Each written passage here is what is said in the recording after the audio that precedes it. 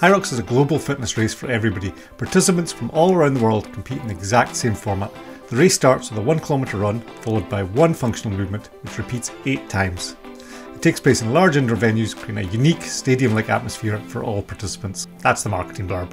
This video will show you what it's like to take part having done no training and having only ever done one of those exercises before. Spoiler alert, a week since I did the event, and it's only today that my muscles have stopped being sore.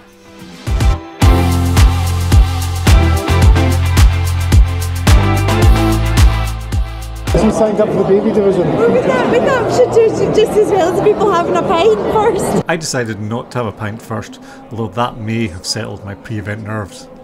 There are 8 functional movements to HYROX: ski erg, sled push, sled pull, burpee broad jump, rowing, farmer's carry, sandbag lunges and wall balls. I have used a rowing machine before, but I'd never done any of the other ones. I was confident about the running, but my male ego made me think I'll be fine with the rest, despite my lack of knowledge or ability. Registration was straightforward, although I did forget my timing chip. Thankfully the volunteer noticed and ran after me. I convinced my brother to enter the race. He was as unprepared as I was. The men's race was well underway, so we took time to check out the venue. There was a shop selling expensive clothes, annoyingly no changing facilities. There was a lot of fit looking men with their tops off. I don't think the world needs to see my belly, so I looked for somewhere to change into a t-shirt. At this point I gave my camera to my wife. She had never used it before, but did a great job filming the rest of this. We started in a group of about 30 people. At this point, a video in the tent was saying, "Think of all the training you've done to get here." Yeah, I think maybe we should have done some.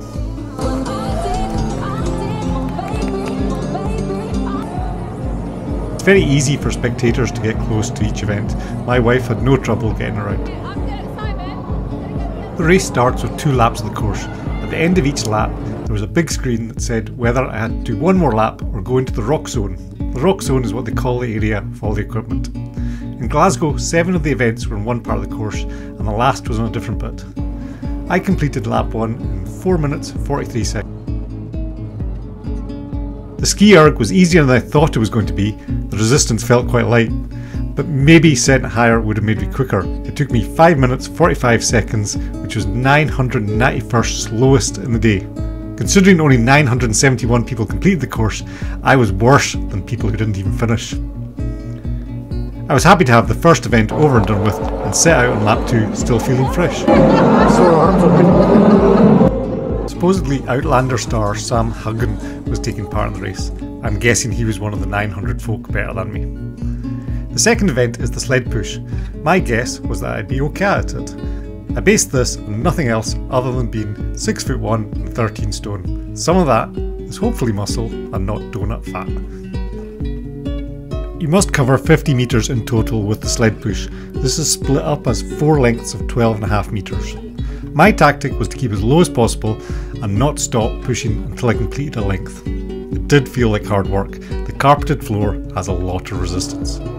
I enjoyed the challenge of it, and it was actually my best event in terms of time and position. I completed it in 3 minutes 11 seconds and in 563rd place.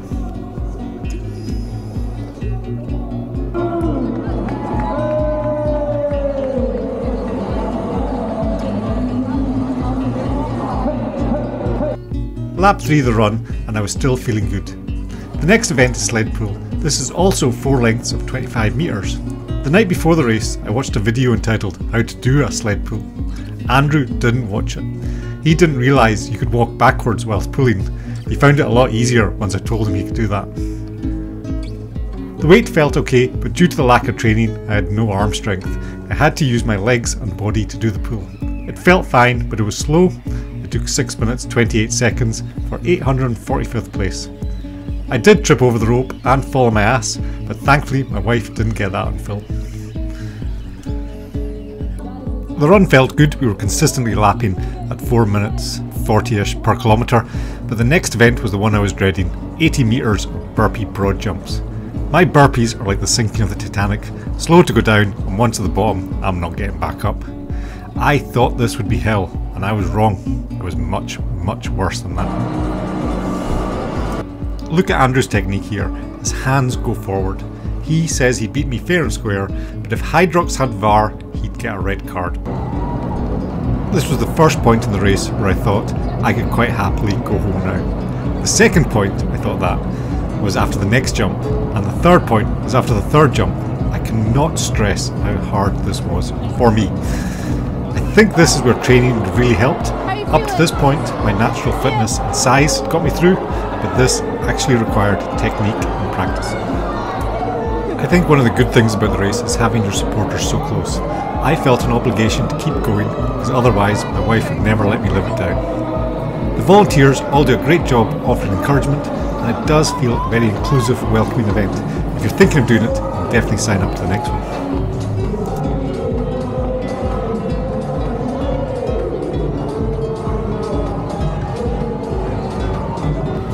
I completed it in 11 minutes 11 seconds. This was 950th on the day. It was a relief to see the finish line, and if I never do a burpee ever again, that'll be too soon. I've just noticed we both land at the same time.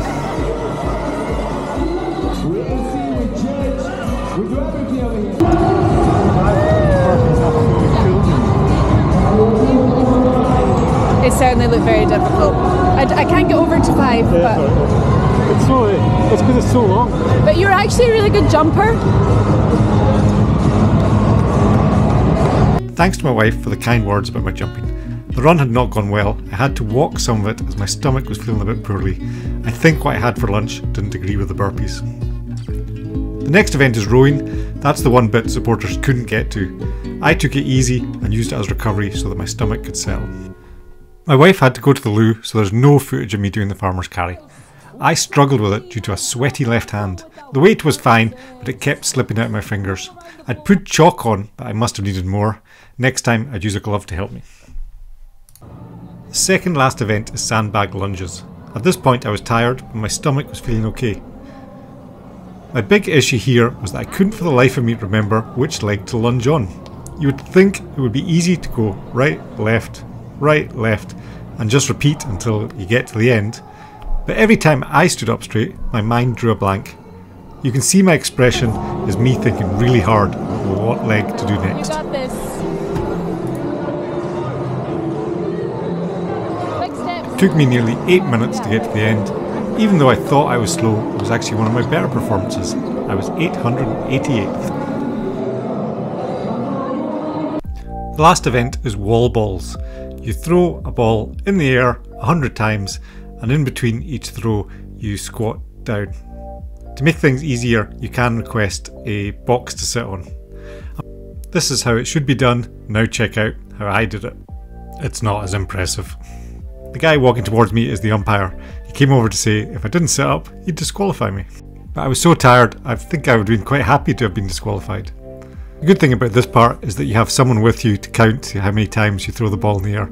He was really encouraging, and he told me that he hadn't had anyone fail yet today. I couldn't let him down, so I started throwing again. To try and get through it, I split it into 10 lots of 10. I'd throw the ball 10 times, then sit down and have a rest before the umpire noticed.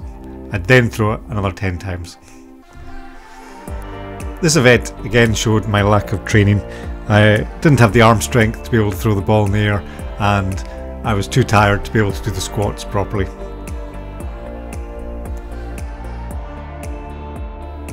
Before the event, I thought this was actually going to be one of the easier ones, but actually it's a really good last event, because if you were good, you could try and do this as fast as possible to get a good time. Or if you're like me, and terrible, then it's challenging enough to think, if I can just get through this, then I'll really enjoy crossing that finishing line. But I was too knackered to celebrate. In fact, I got a bit confused when I crossed the finishing line, because a man handed me a key and I wasn't really very sure what to do with it. Then he pointed at a safe at the back and said, "Try that there, and if it opens, you win a prize." I gave it a try, and I didn't win anything. I'd have preferred it if they just handed me a t-shirt. Overall, it was a brilliant event that I thoroughly enjoyed. My wife enjoyed her day spectating and is now desperate to do it herself next year. I look forward to being behind the camera. There's only one winner. Andrew won. The burpees was the worst thing ever.